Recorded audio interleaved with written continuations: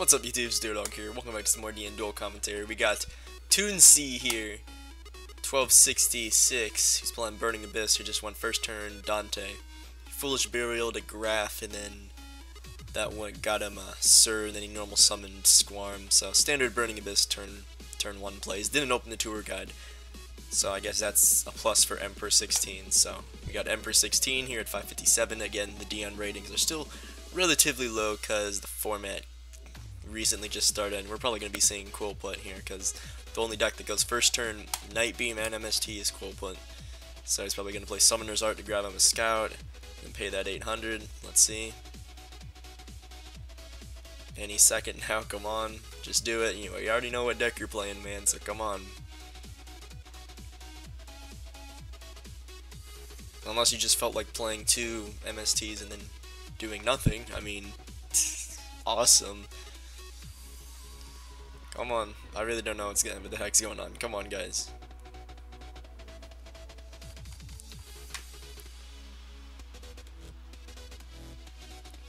Well, I hope you're enjoying. I really do hope you're enjoying this. We're just sitting in here, staring at ourselves. This is DN for you. This is frickin' DN for you.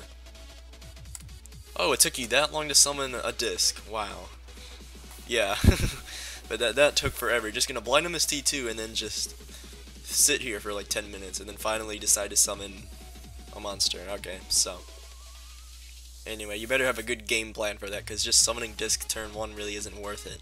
He's gonna flip Vanity's Emptiness right now, so that's not gonna allow Toonsea to get off that lovely Sir, and then he's gonna attack over the disc, and Vanities will stay since the disc will go to the extra deck. Again, like looking at your hand, I don't know what the heck took so long. I mean, I know you wanted to clear up that back row, but I mean, seriously, I don't know if you had to go to the bathroom or what. But anyway, the duel is continuing now, and now it's back to Emperor 16's turn. So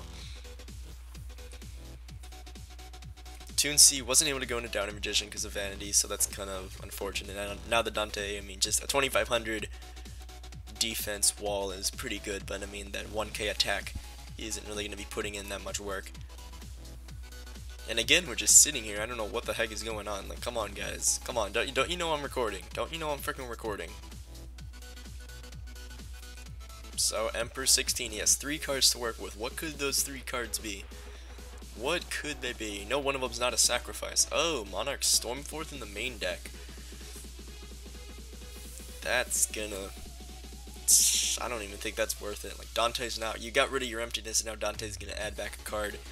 And now Carrier, I mean, there's a 2400 beater that can't be targeted by level 5 or lowers, but I mean, or is unaffected. I keep saying not targeted, but yeah, unaffected by level 5 and or lowers now. He already selected Dante, so Dante's gonna get back something. Yeah, but there's Firelike, everyone's favorite card, Firelike. Such a fair card. Here he's gonna attack over the Squarm and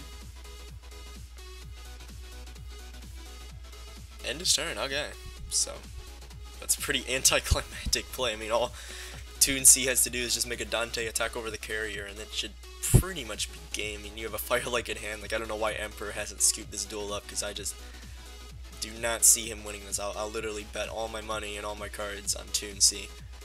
Yeah, because I mean, there's no way you're gonna win this. So Emperor, I don't know if he's new. I mean, he didn't really open that well, but I mean, it took him way too long to just think of his plays. So anyway, thank you guys for watching game number 1 as always, and we're gonna pause the video and wait for game number 2 to start. Okay, guys, we're back, and Emperor decides to go first. Oh yeah, opens up that Scout. That's exactly what you need. But anyway, the watchers have been increasing pretty dramatically lately. I guess the other high-rated duel that was going on ended, so now everyone's going over to this duel. So awesome! Shout out to all these watchers up in here. So he's obviously gonna take that Scout, pay the 800 to add something, and then probably set some back row, summon a monster, equip the sacrifice. It's mainly always their first turn play. Really standard. Unless they open up the whole nuts with the cat and the Scout, then they can just go ham for a whole bunch of different plays. But yeah, that's exactly what he's gonna do. Just equip sacrifice to Qliphort monsters, set some back row, and pass it over to our Burning Abyss player. And again, he's taking so... Okay, fine. Like, what took you that long to press the end turn button? Like, come on. Anyway, TuneC's turn. Let's see if he opened up that tour guide. He's gonna upstart. He probably hasn't.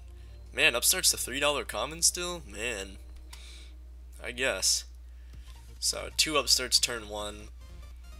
I don't really know if that's worth it. I mean, giving Qliphort that extra 1k life points is definitely something you don't want to do. So, personally, I probably would have sided out upstart against Qliphort, but I mean, whatever. It's not me dueling, but it seems like it's not worth it. I mean, this Emperor guy, he has so many hits to take. I mean, that's just free skill drains and more free scout activations and stuff like that. So, oh, that Solemn's gonna put in some work, but he's probably gonna normal summon a tour guide. But even that tour guide, I mean, who knows what that could do.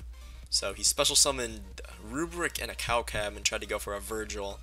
Gives away, he probably has a Sir in his hand. Oh, there you go. So he is going to summon Sir, ram itself, and you cannot get back that Virgil, so don't even try. Because it was not summoned oh my god, really? It was not summoned properly. Oh my god, are you kidding me? Are you kidding me? You cannot get... Oh my god. Seriously, guys. Oh my, seriously, don't you know that ruling?